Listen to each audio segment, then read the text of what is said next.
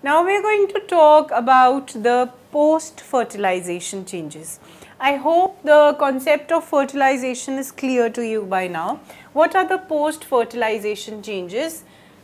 Arranging them in sequential order, we have the endosperm formation,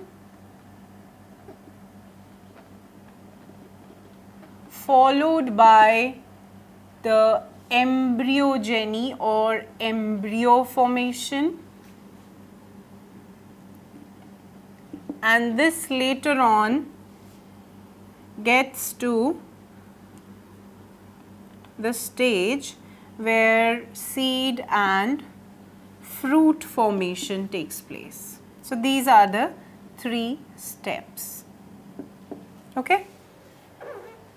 We have a lesson dedicated to each one of them. What is endosperm formation, how it takes place, what is embryo formation, how it takes place, and how seed and fruit formation takes place. We are going to see that. But for once, we have to get back to what was in fertilization. It was that there is fusion of one male gamete with the female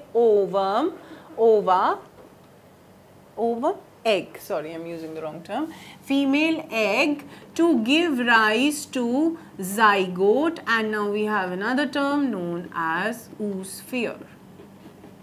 This term could be used, okay? You just use zygote only.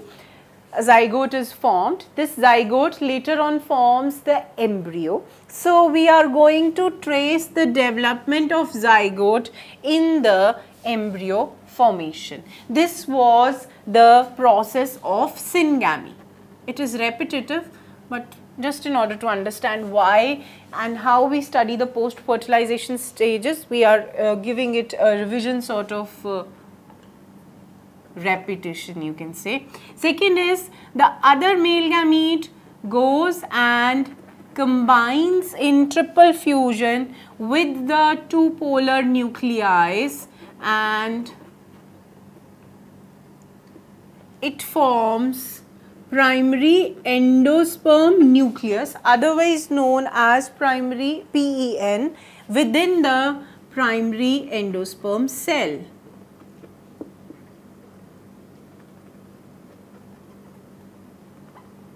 Okay, and this is triple fusion. While this one was syngamy, this one triple fusion is studied in the post-fertilization development, where we have endosperm formation from the primary endosperm cell. Now this primary endosperm cell was formed from the 2 nucleate central cell. This endosperm is for nutrition of the embryo. So the formation of endosperm precedes the embryonic development, so that embryo is well nourished and fed by the cells of endosperm.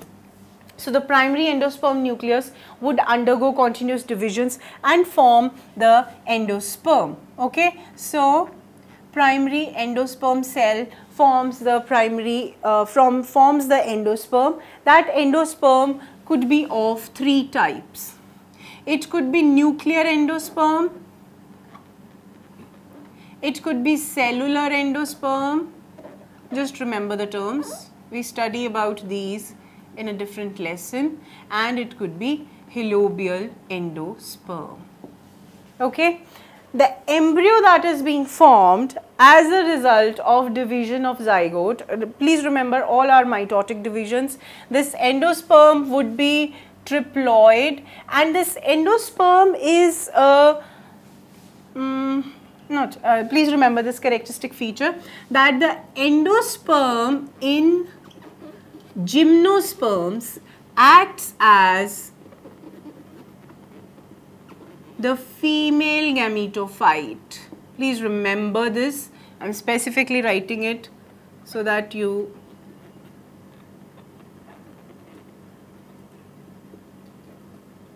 have this engraved in your mind, that in gymnosperms, the endosperm would act as the female gametophyte, where you are going to find the female gamete. But in the case of angiosperms, as the lesson is about angiosperms, the endosperm is a specialized tissue which is having triploid triploid ploidy level and is responsible for formation of nourishing tissue, which could be present in 3 of these forms depending on the type of division that has taken place.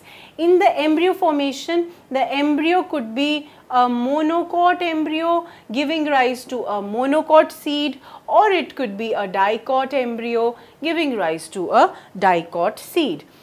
And when these developments are taking place within the ovule, it gets converted into a seed once embryo stops its development. With the stimulus from these activities of endosperm leading to formation of embryo, stopping of embryo formation, and then leading to formation of seed coats and seed, the fruit formation also takes place, where the ovarian walls get converted into fruit. Not just the ovarian walls, thalamus could also get converted. So these are the post fertilization changes that we observe once the zygote has been formed.